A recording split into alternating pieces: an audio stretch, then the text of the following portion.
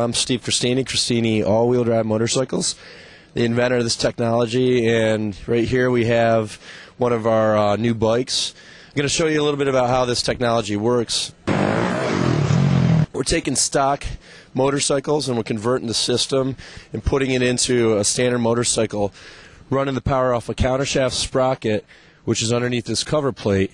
The drive system then runs on a chain up into another sprocket, which goes into a gearbox, and then a drive shaft system. Now this is a drive shaft system, all rigid shafts. The shaft then goes into the head tube up in here, where you have a counter-rotating gearing system. And this system spins these two shafts. There's a shaft here and here down to the front wheel.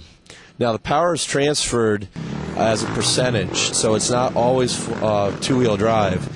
The system actually works similar to positive traction in an automobile. It only transfers power when you lose traction.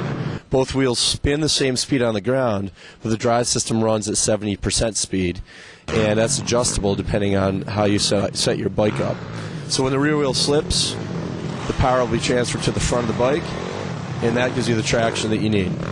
So when you also have the ability to turn the system off from a shift-on-the-fly mechanism on the handlebars, this system right here can completely disengage the system, which allows you to turn it off a little more maneuverable when it's on stationary ground. It also gives the person riding it the opportunity to really feel what the bike would do as a standard rear-wheel drive bike and a two-wheel drive bike.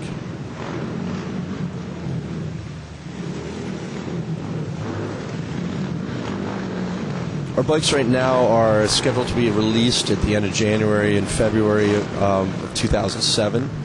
These here are pre-production bikes. They'll be available through various dealers around the country.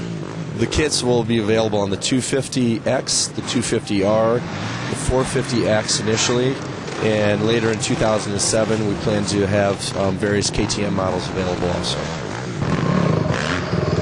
going to have to give that one a break on the arm.